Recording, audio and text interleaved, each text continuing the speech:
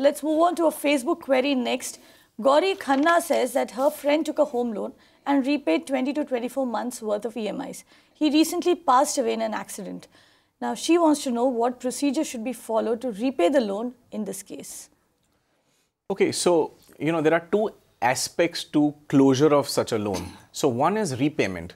Now, as far as the housing finance company or the lender for that matter is concerned, they are interested in receiving the money. Technically, they want the money to come from the borrower, but if the borrower for whatever reason is not available, somebody who is the legal heir of the borrower can come and make the payment, which is fine, absolutely acceptable. So to that extent, the loan will get closed. The liability on the family will therefore not accrue any further. So that's the simple part. What is the not so simple part is the fact that you will have to now transfer this property into your name, because once you pay off the loan, the next thing that you want to do is to get the title deeds back, because in India, most of the times we take a loan by deposit of title deeds, which is known as the equitable mortgage. That's what we are doing. But then they will not give you the deed, because who are you? You are the legal heir, but where does it say on paper that you are the legal heir? So therefore, the process for you to be empowered to collect your title deeds might be actually a long and elaborate process. So you may have to go through the succession route, or if there is a will, then maybe the probate route, and all those things need to be then actioned. You will have to be empowered that now you are the legal heir and there is no objection to the fact that the property can move to you. The title deeds could be then given to you, and then you go ahead to Kartik, proceed Gauri with the transfer. very clearly, in a question, Gauri very clearly says that this was her friend who passed away. That's right. So, chances are that Gauri is not the legal heir over here, Oh, yes, and there would be somebody else who's the absolutely. legal heir. Yes, yes. In that case, what does Gauri do? No, so Gauri will have to exactly take our advice and give it to the legal heir, because that's exactly what the legal heir will have to do. Now, if there is no will, then you have to go through a different process, which is that of a succession certificate. And if there is a will, then the legal heirs will have to then, go to the executor and ask the person who's the executor to go ahead and start the executorship process or the execution process for actually acquiring this property and then getting it transferred into their name. So that is going to be a bit of a process. But see, in the meanwhile, these days we live in the world of technology. So if you really want your deed is also available on, if it's registered recently, then it's pretty much available on the internet. You can just put in your deed number and you can download a copy. So it's as easy as that. So, but then to get your original title deeds, which have a lot of value if you want to ever sell your flat, you need to have this title. You need to have the entries to be done in the sub-registrar's office that you are now the owner and you are now the legal heir. So therefore, so that you don't have a problem in selling the flat for the legal heir, you will have to follow a certain procedure. As far as the housing finance company is there, just go and give them a check. They'll be very happy to close the loan.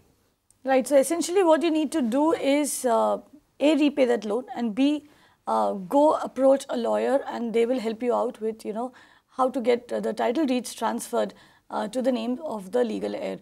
Very quickly, Kartik, before we move on. Right. Now, a lot of times when we go to take a home loan from a bank or a housing finance company, the advice that is given to a customer is that you should ideally be taking an insurance alongside the home loan. Correct. Which is typically for situations like this. Absolutely. That, what if the person who's been paying off the home loan passes away for for some reason? Then what happens? What would you advise? Should customers go for that insurance as well, or is there any other instrument that they could probably take to hedge against risk? Yeah, I mean, insurance is one of the best things that you can do because it comes at a very small sort of a cost. The premium is really small. Now, very often, most of the lenders will insist that you buy some sort of a mortgage insurance. Maybe they're getting a little bit incentive also by selling you that, but which is fantastic because you see, they are covering their liability. I mean, what we have to understand is no lender is ever interested in going through the process of taking your flat away. It's a very painful process. They have to go through a lot of legal procedures to take the flat, auction it, sell it, and then retrieve the money. They don't want to do that. They want a simpler process like all of us do. So therefore, they insist that you should have that insurance. And see, from our own personal safety and the security of our family, we should always have this mortgage insurance. You may actually deny the lender that I don't want your insurance or your recommended insurance. I will buy a term plan on my own accord, and you can always endorse it to that company. And the endorsement is again a very simple procedure which any insurance company can help you do. So what happens is, if God forbid something happened to you, the proceeds of that would go towards paying off this loan, and that's what an endorsement really does for you. So you can buy your own term plan and then you can do as you please. Maybe you're prepaying some loan in a few years time, then you may want to cancel some part of your term policies and maybe reduce your insurance cover, so on and so forth.